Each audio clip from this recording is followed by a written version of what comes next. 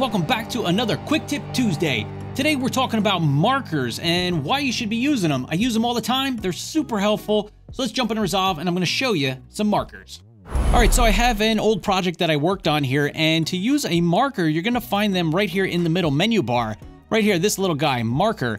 So what you can do is put your playhead anywhere on your timeline, and you can just click that marker button. It's going to allow you to add a marker. Now, the cool part about this is if you double click on the marker, you can add in a name, you can add in some notes or a keyword.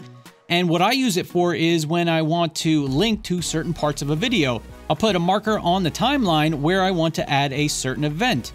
So if we take a look at one of the markers I already created, if you hover over it, it tells you the time as well as the title you put in.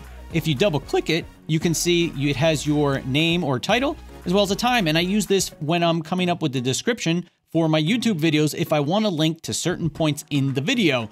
So in this case, I put 4:10 for the time of the video and a title of keyframe track button. So what's cool is you can see once I have all these in here, I can come up to my edit index and I can see all those items right here in a list, which is pretty sweet. Just look at the time, write down my title, boom, done. Throw it right in my YouTube description and we're good to go. So there you go, guys, using markers. I use them all the time in my videos. You can even use them if you need to go back and change something. Say you forget to do something. Put a little marker there, put a little note. You'll remind yourself what you need to do at that point in your video.